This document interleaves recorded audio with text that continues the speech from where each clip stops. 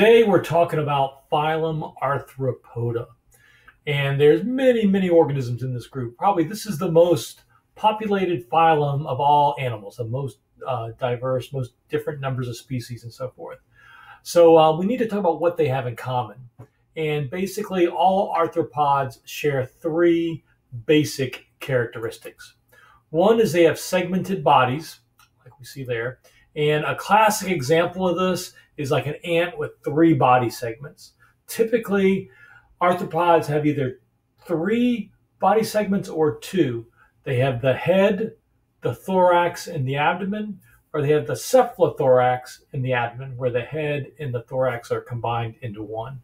They also have jointed legs, very similar to our joints, lots of hinge joints, helps in moving around, and a chitinous exoskeleton. So this is a very strong and very lightweight exoskeleton, very different than, say, the outer shell of a mollusk.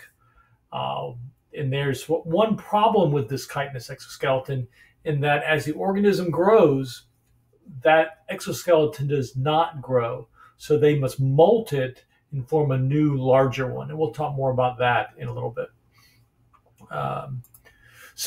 This group includes spiders, insects, all those things we call bugs, crustaceans, crabs, lobsters, shrimp, copepods, which we've looked at under the microscope in class, and barnacles. Scientists believe there could be as many as over 1 million different species of arthropods. Some scientists believe that number could be as high as 20 million, just the insects alone. So we really don't know how many different species of arthropods there are out there, but we know that there are a lot.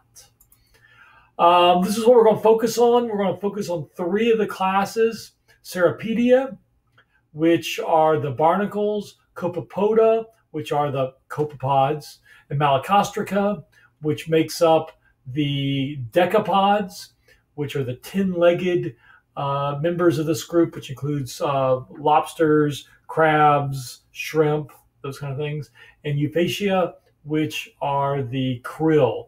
We think of krill when we think of the organisms that the baleen whales like to eat. So barnacles. These are the least arthropod-looking arthropods out there.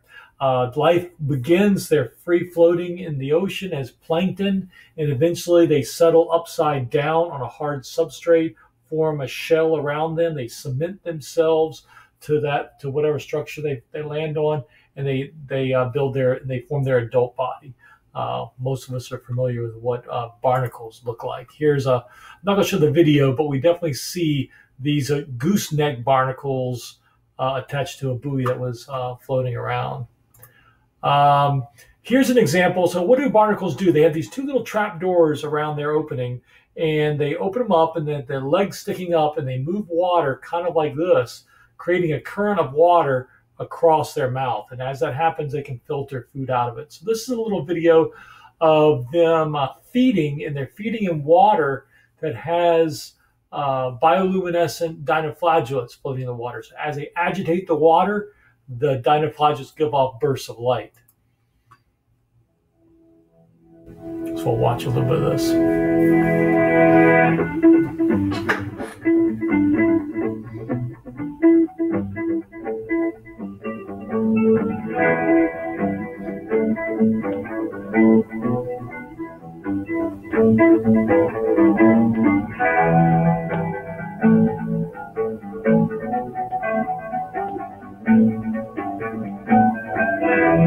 It's like fireworks. All right, you get the idea. You can see these the legs, they stick up. Remember, they're on their back, so legs are pointing up.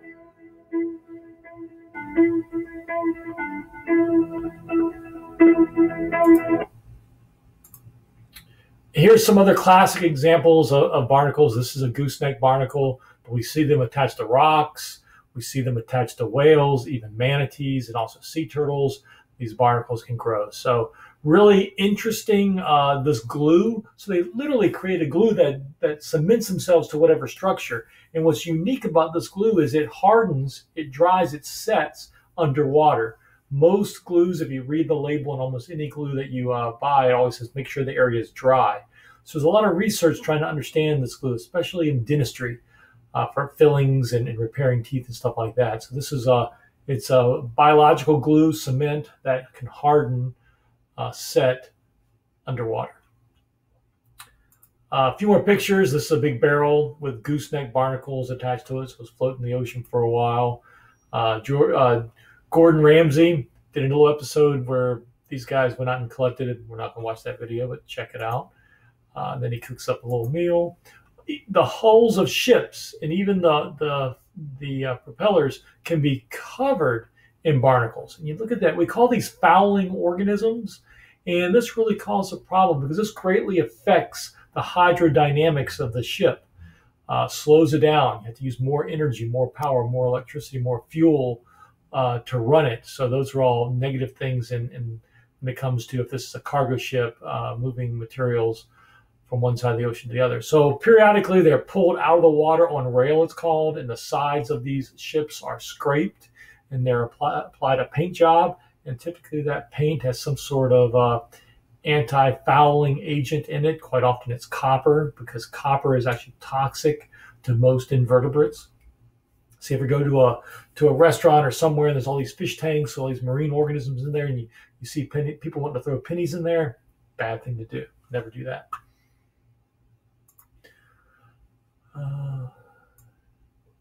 Okay, we'll watch a little bit of this. So this is kind of interesting. Barnacles, like all arthropods, have internal fertilization. So this is kind of tough for them because barnacles are physically attached. So the males will actually extend their male reproductive structure and search for a female, like we see in this right here. So that's the male reproductive structure. All right, keep going. So copepods, most are less than a millimeter in size. They're really important as primary and secondary consumers because they feed on phytoplankton that most other organisms cannot feed on because they are so small. So they can feed on the phytoplankton, they're larger, and then there's many different organisms that can feed on them. So they're an important link in the food chain. They also, something that's kind of cool, another thing that happens is they concentrate the waste products, the undigestible material, into these little fecal pellets, and then they can fall to the ocean floor very quickly, literally in a matter of days, rather than if it was a dead phytoplankton taking a matter of months to go to the bottom. Then there's organisms in the deep ocean that feed on the fecal material from the surface of the ocean. And this falling fecal material is called marine snow. Actually, has kind of a white color to it. Here's some pictures of some copepods. We've looked at these under the microscope.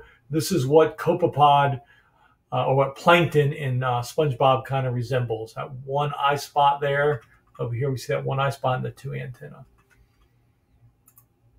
All right, Malacostraca, decapods. That's what we want to focus on here. These are the crabs, the shrimp, lobsters, crayfish, those kind of animals. All members have 10 functional legs, typically found in 5 pairs. Typically, they have claws of some sort on some of those. Some of them are very reduced. They can't hurt you. Others are very large, like a Maine lobster. And they have a carapace, that hard exoskeleton covering their body. And they're also a very important food source for us. We think of crabs we eat, shrimp we eat, lobsters we eat. But just like anything else that we tend to really enjoy to eat from the ocean, we've overexploited them and overfished many of the fisheries of these organisms. That's a terrible thing. All right, a little bit about shrimp, because in case you didn't know, I really, really love shrimp. Anyway, like I was saying, shrimp is the food of the sea. You can barbecue it, boil it, broil it, bake it, saute it.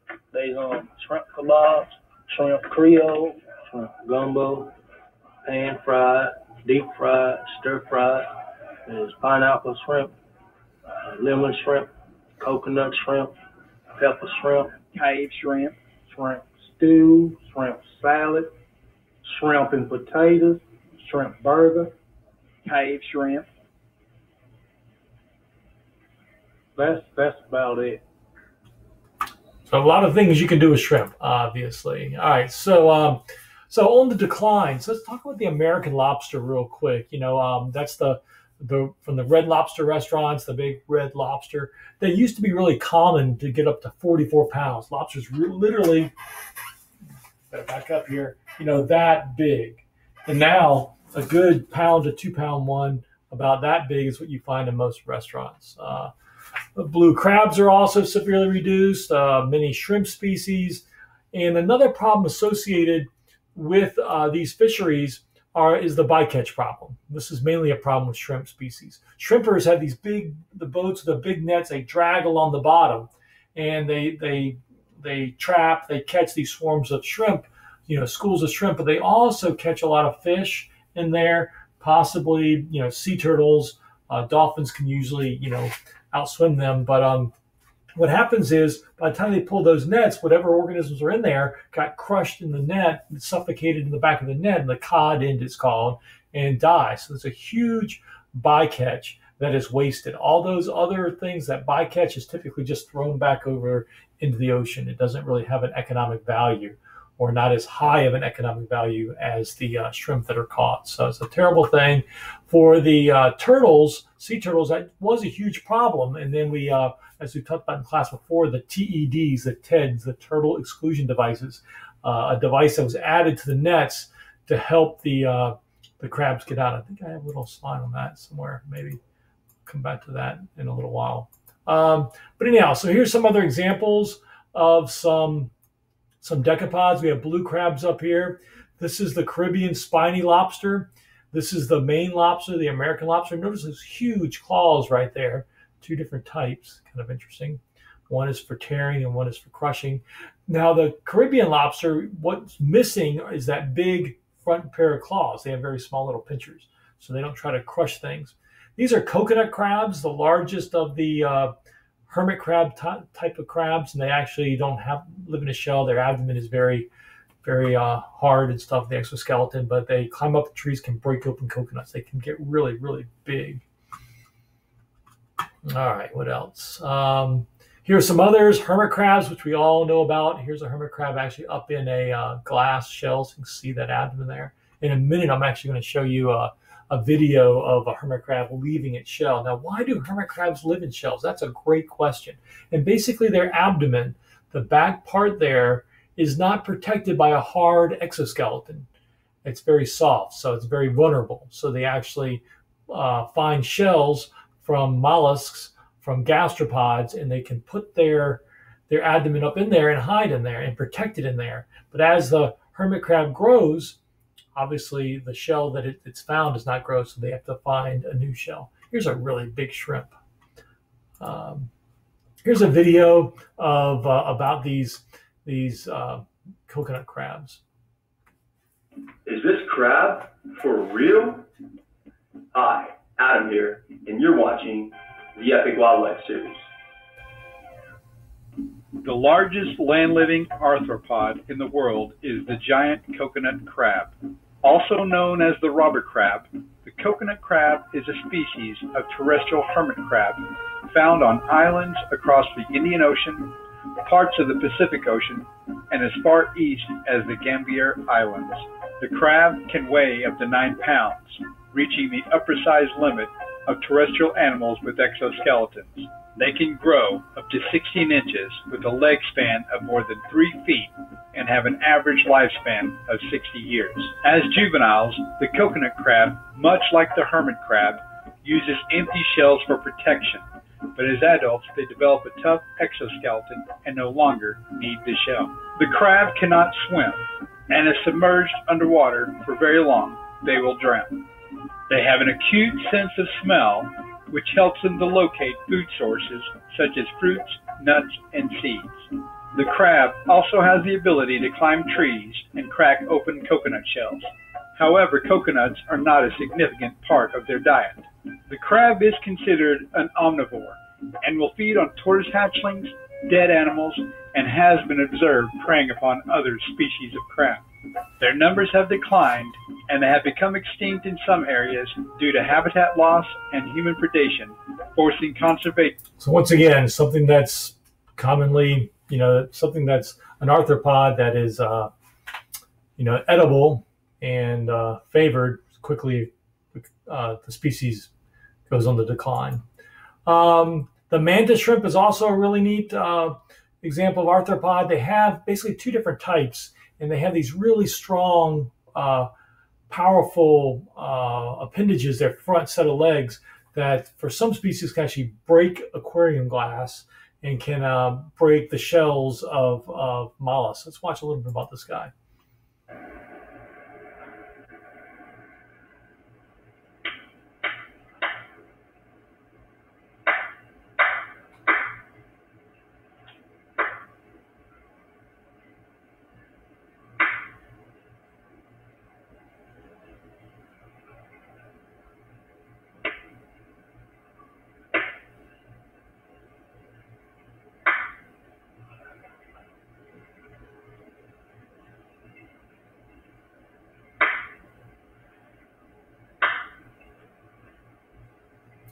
Look at that, they totally cracked open that clamshell, so pretty neat.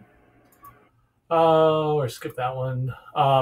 Here's an example of hermit crabs trying to find a shell. So this is a great video to watch here. Yep. Go back to it. And here's another video of hermit crabs changing shells. I think I'm going to fast forward it here just a little bit, get to the right spot.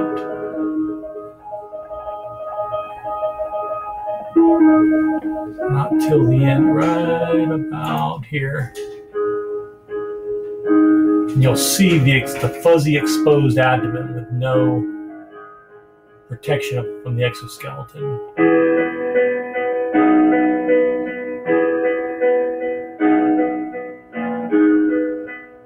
Not the prettiest thing to look at.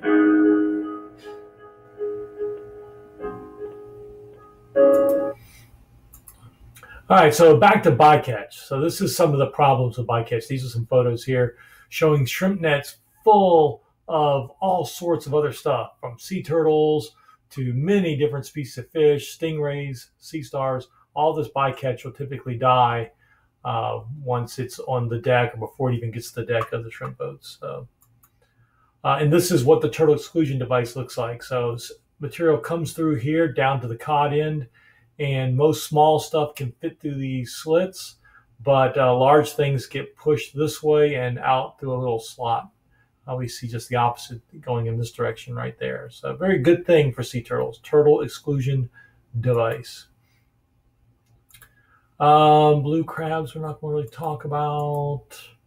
And this is our last order, under class. This is krill, and another very important step in marine food webs, considered a primary consumer that can be eaten by lots of other organisms. Most krill are about this big, so they're pretty small. So they're considered plankton and can swim in huge swarms, but they're not microscopic plankton.